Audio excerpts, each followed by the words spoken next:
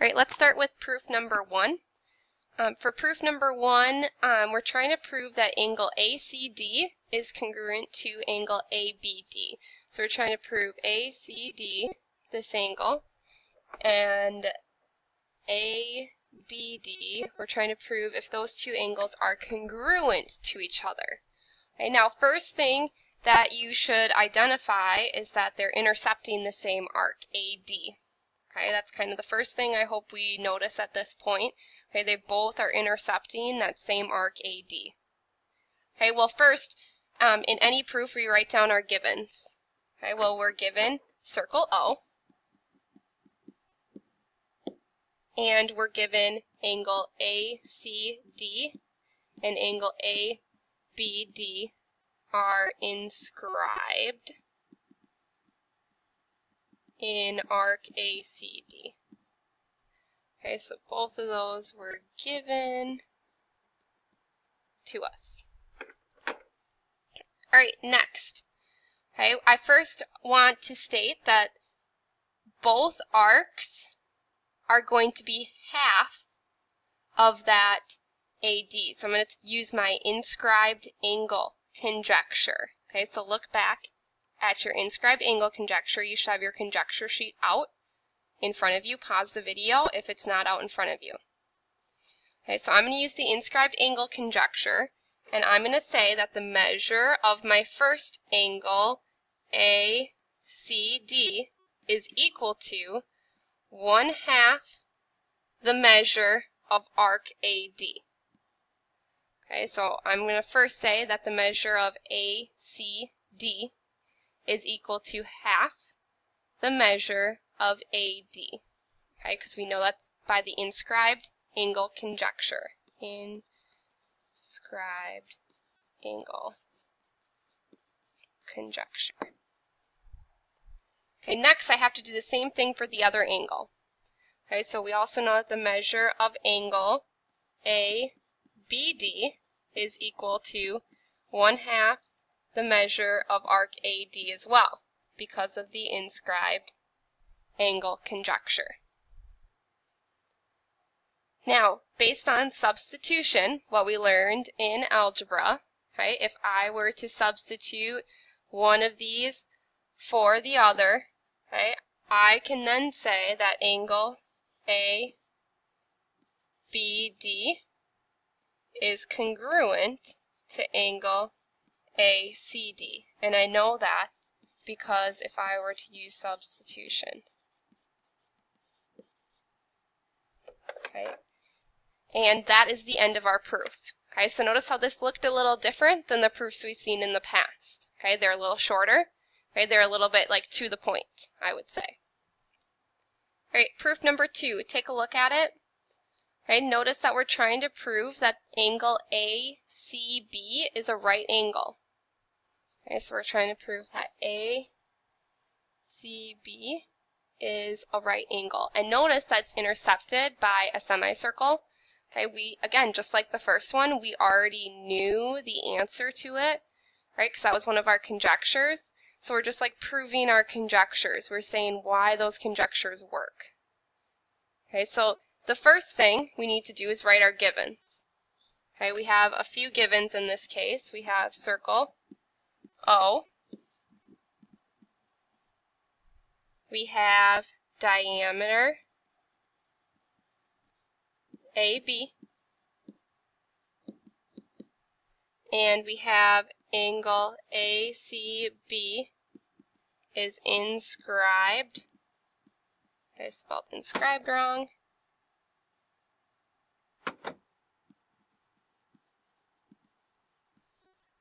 In semicircle ACB. And that was also given. So notice our givens took up half the proof. Okay, so these proofs aren't long. Okay, you just have to kind of know what we need to do next. Right, next, I'm going to say that the measure of this angle, ACB, that I have highlighted up here, has to be equal to 1/2 of the measure of arc ADB. So it has to equal 1/2 of this arc, because that's what our conjecture says about an inscribed angle.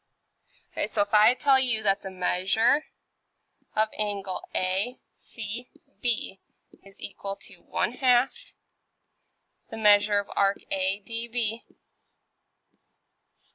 which means, it's going to be kind of longer here, which means it has to be 1/2 of 180 degrees, which means it has to equal 90.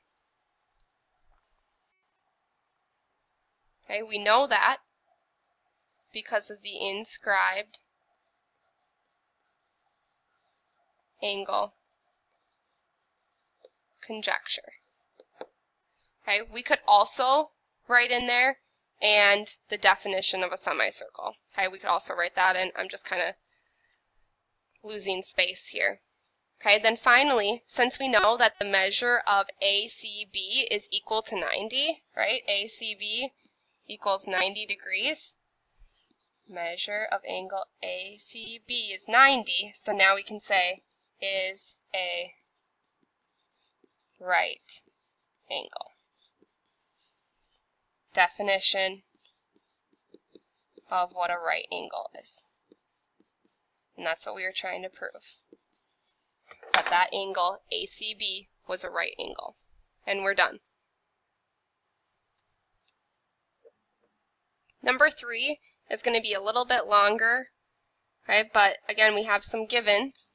Right? Take a look at the proof before we get started. We're trying to prove that angle L and angle C are supplementary. Okay? Even though we already know that the opposite angles in an inscribed quadrilateral are supplementary, we're just trying to prove that now.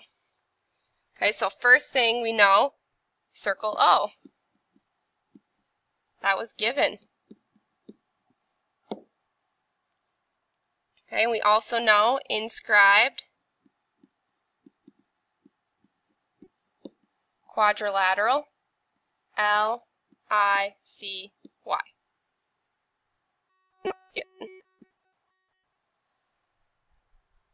Okay, so next I'm going to state that the measures of these two angles are going to be equal to half their arc measures, okay, because of our inscribed angles. Okay, so look back at your inscribed. Notice there's a lot of inscribed going on in these proofs. So we know that the measure of angle C is going to be 1/2 the measure of arc YLI. And we also know that the measure of angle L is going to be 1/2 of the measure of YCI arc. Okay, we know that because of our inscribed angle conjecture. Okay, that's what we know to be true. Now we know also that if we were to add up the two arcs that we have listed up here, if we were to add YLI and YCI, those would add up to a full circle. Okay, so we know that YLI plus YCI is going to add up to a full circle,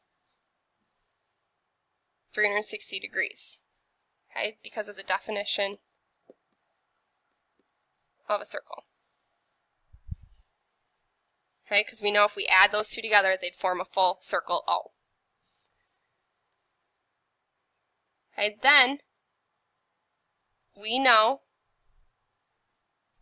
half of those two arcs, YLI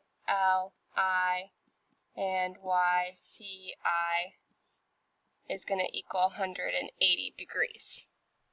Okay, and we can say that because of the inscribed angle conjecture, or actually we can say that half of that, let's just say because of not subtraction, multiplication, because we multiplied by 1/2. Okay, so half of it is 180. I'm going to kind of add a line here, but you'll kind of see at the end.